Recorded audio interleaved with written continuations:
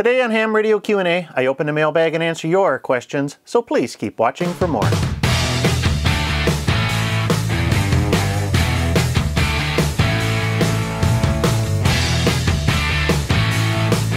Hi, I'm Michael, KB9VBR, your host for Ham Radio Q&A. I'm on a mission to inspire and educate the amateur radio community, so if this is your first time watching, please consider hitting that subscribe button. Well, first off, I'd like to welcome all the new subscribers to the channel. In the last week, we picked up over 600 new viewers, and which is great.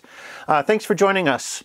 As a recap for all the new people that are joining, every month I pick out a few of the emails and comments from previous videos and answer your questions. So if you have a question or an idea for a future video, please leave it in the comments below. Also be sure to stick around to the end of this video because I'll be giving you a channel update on what will be happening in the coming weeks. But first, on to the questions. Last year about this time, I released a video highlighting some proposed changes to the technician license. This was based on a petition for rulemaking submitted by the ARRL to allow technician license holders to receive expanded HF phone privileges. So what's the status of this petition? JP comments, well, it never came to fruition. Well, maybe perhaps, but the short answer to this question is that the petition isn't dead yet until the FCC denies it. And they haven't done so. In fact, the subject of increased technician privileges in the HF bands are still very much alive. In early February of this year, the ARRL HF Band Planning Committee sought comments on their recommendations for an HF band plan that includes technician phone privileges.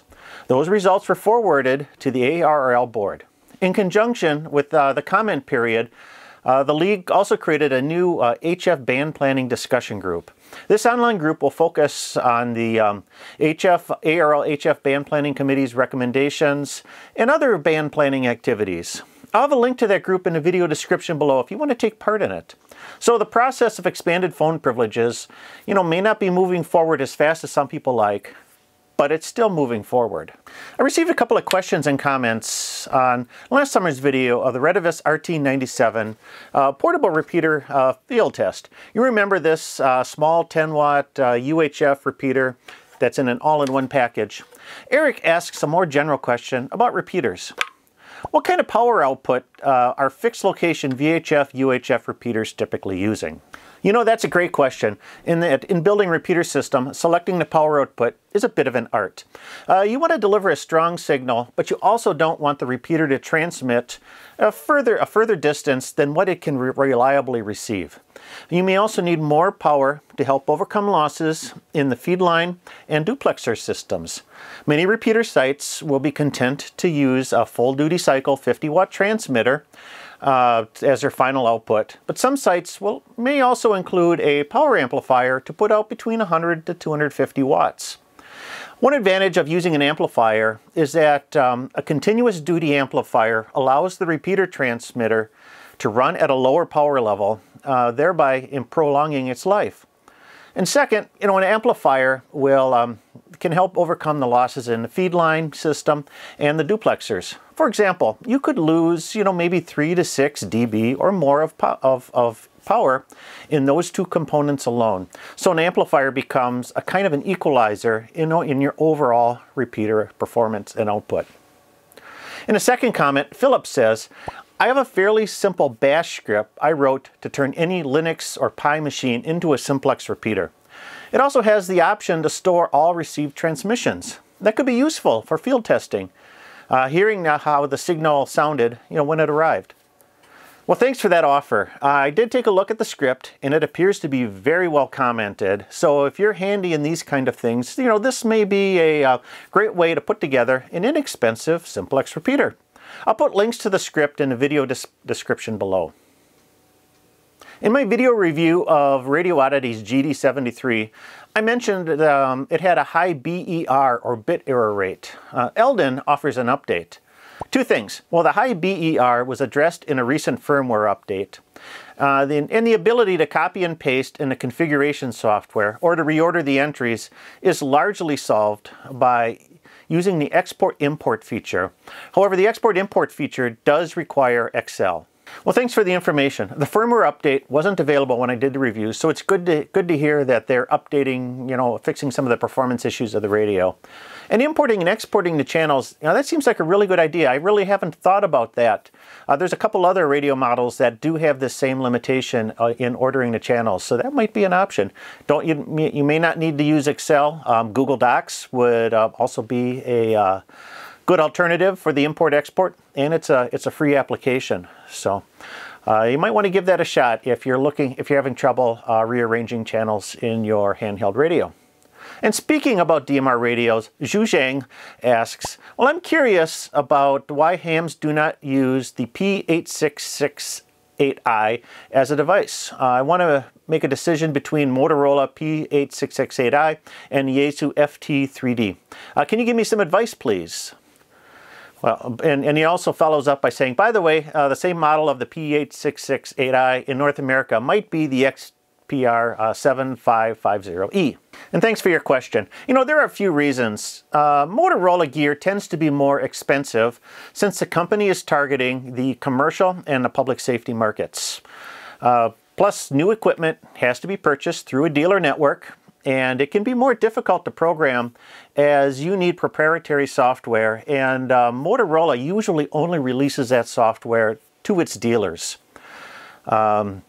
But Motorola gear tends to be, it's highly reliable, and on the used market, it really finds its way into the hands of amateur radio operators when state and municipal agencies will often sell their old gear to just about anyone. But more specific to your point, I believe the P866i is sold in the Asian market. I haven't seen that market. I haven't seen that model in the U.S. Hence, it might be cross-listed as the XPR7550. The Yaesu FT3DR is a System Fusion C4 FM radio, while the Motorola runs Moto Turbo, and both are digital technologies, but are incompatible with each other. Your choice would depend on, what's more popular in your area, DMR or System Fusion. Well, I'm going to finish up the Q&A section of this video with a few comments on my recent product preview of the Yaesu FTM300 DR. This is a dual band mobile radio with analog and a C4 FM System Fusion support. The radio is currently in production, and it should be available for sale by sometime in April of this year. The largest number of comments and complaints were on the looks of the radio, most notably the display. Ben says, I had to look at the date of this video to make sure the radio wasn't released 10 years ago. And seriously, this does not look like something that should be coming out in 2020. And others mentioned that it looks something that came out of China, or that Yaesu copied the Anytone 878 mobile. I guess beauty really is in the eye of the beholder. I don't have an opinion one way or the other on the front panel or the display itself without using it, but I really do like my large touchscreen display on the FTM400. So a smaller display for a vehicle-mounted radio might be a step backwards for me. So I'm going to reserve my judgment until I use one. But really, the $64,000 question comes from IW1PRT and also from the viewer Martin. Well, hello, do you know if the FTM300 works in analog or digital transponder mode? And also, what do I want to know is, will it do crossband repeat in fusion mode? Everybody wants to know the answer to that question, and Yaesu's not saying. I'm going to speculate that it may do analog crossband repeat, as the FTM300 will have 2 VFOs, but I don't know about digital crossband, and Yaesu's not saying. I've been told that the FTM400, in the way that its audio chain is configured, digital crossbanding is impossible. So that might be a limitation of the FTM300, or maybe with the use of 2 fusion vocoders in the FTM300, and they might be able to overcome that. It remains to be seen what the crossbanding capabilities are going to be on the FTM300 until after it is officially released. Finally, Field Radio says, the FTM 300 will never take the place of the FTM 400. The FTM 400 is just a better radio. Yaesu should have just improved the 400 and called it the FTM 600. If anything, I'll probably be taking, probably taking the place of the FTM 100. Yeah, we will see. And I'd have to tend to agree with that. I've seen a lot of comments speculating that the 300 will replace the 400. John Kruk of Yaesu did a video on about a week or so ago that he released where he talks a bit about the FTM 300, its features, and a little bit of the design philosophy that Yaesu held, when they put this radio together. So if you want a little bit more official information on the FTM 300, I suggest you check that out. I'll throw a link up here and so you can watch that video. But basically he says that they've designed the FTM 300 as a mid-level offering somewhere between the FTM 100 and the FTM 400.